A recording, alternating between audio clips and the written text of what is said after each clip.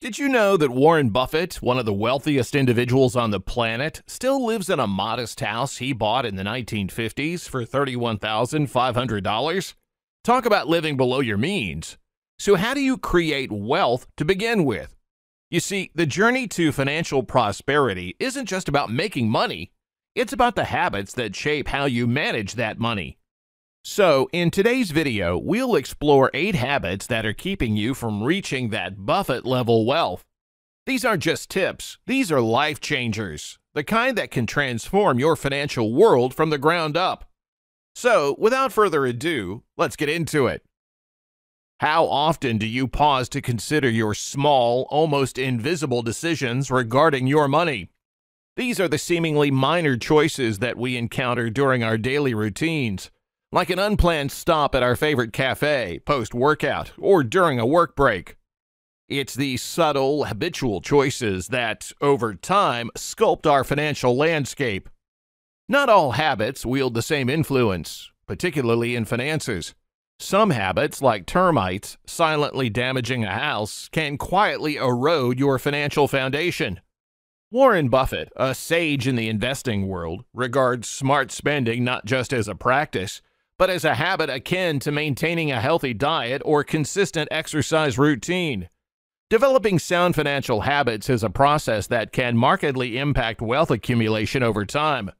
Buffett frequently highlights essential habits like prioritizing savings and meticulously tracking cash flow.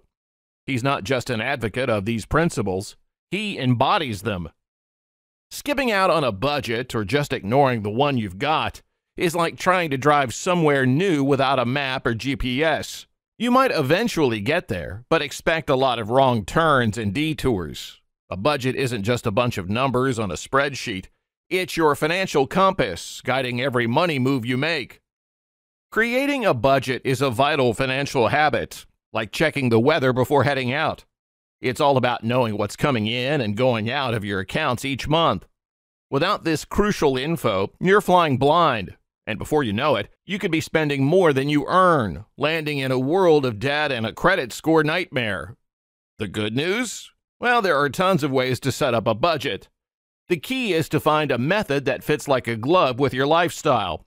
Maybe it's an app that tracks every penny, or perhaps it's a good old-fashioned spreadsheet. Whatever works for you. And here's the golden nugget. If you can save 20, 30, or even half of what you earn each month, you're not just saving money, you're building a launch pad for financial success. This oversight embodies a simple yet widely ignored truth. The road to debt isn't paved by how much you earn, but by how you manage what you earn. Warren Buffett, a titan in investment and finance, has consistently voiced his aversion to accumulating debt. If I had one piece of advice to give to young people, that across the board, it would be just to don't get in debt. Speaking to an audience at the University of Notre Dame in 1991, he highlighted a critical observation. He witnessed numerous individuals falter due to liquor and leverage, with leverage here referring to the difficult path of borrowed money.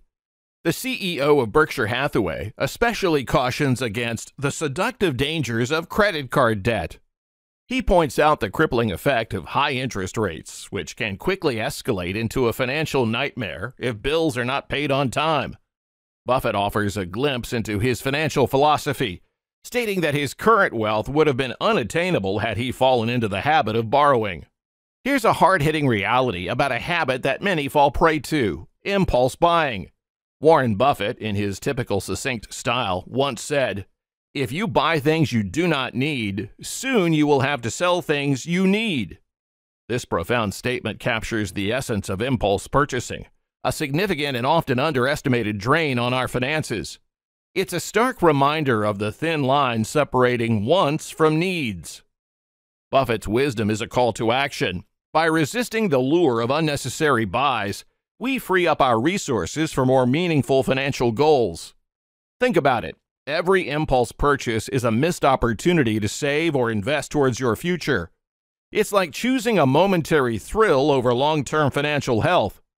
Impulse buys might seem small and harmless at the moment, but they're like drops of water that eventually fill a bucket. Before you know it, these little purchases can balloon into a significant financial burden, keeping you perpetually in a state of just getting by. The key to breaking this cycle? Plan and budget. Before you shop, make a list of what you truly need. Now, let's talk about a crucial investment strategy some overlook. Yet it's like the golden rule in investing: diversification. Diversification is, as practiced generally, makes very little sense for anyone that knows what they're doing. Diversification is a protection against. You might think Buffett has got some complex, secret strategy up his sleeve, but nope.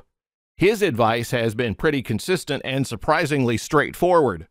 At Berkshire's 2021 annual meeting, he laid it out again. I recommend the S&P 500 index fund and have for a long time to people. The best single thing you could have done on March 11th, 1942, when I bought my first stock, was just buy an index fund and never look at a headline, never think about stocks anymore, just like you would do if you bought a farm. You just buy the farm and let the tenant farmer run it for you. And I pointed out that if you'd put $10,000 in an index fund that reinvested dividends, and I paused for a moment to let the audience try and guess how much it would amount to, and it would come to $51 million.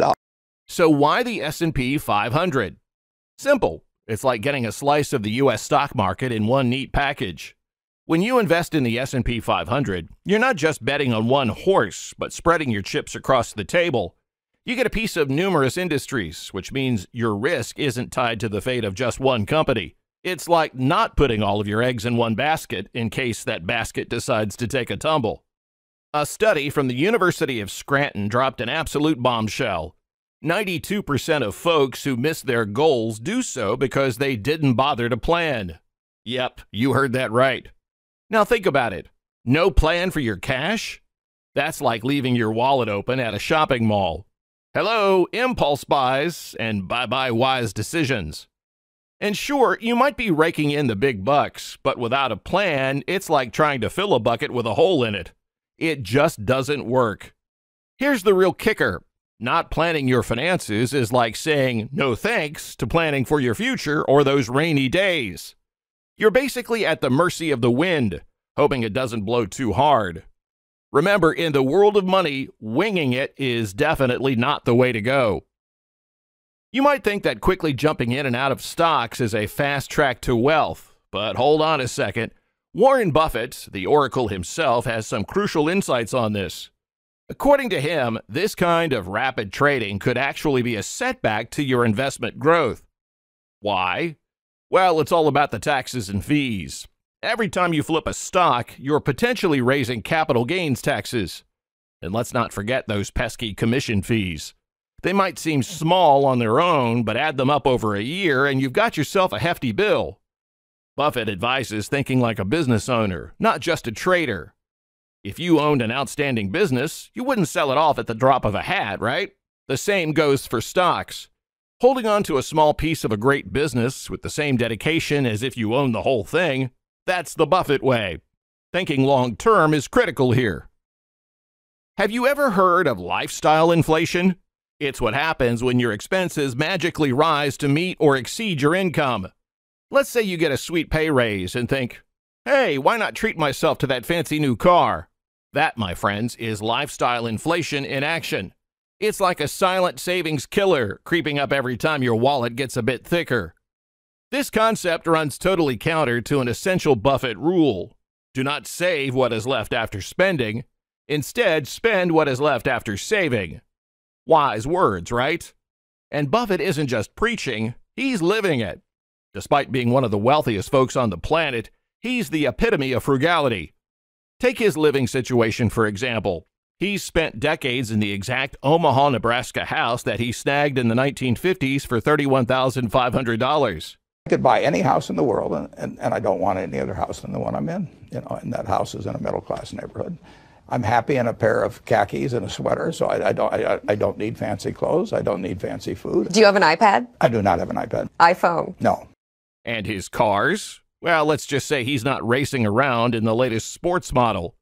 He sticks with modest, reliable vehicles and drives them into the ground. Buffett's approach is a masterclass in avoiding unnecessary splurges. It boils down to a super simple formula. Spend less, save more. So as we wrap up, which of these habits will you change first to start your journey towards financial greatness? Comment down below, and thanks for watching.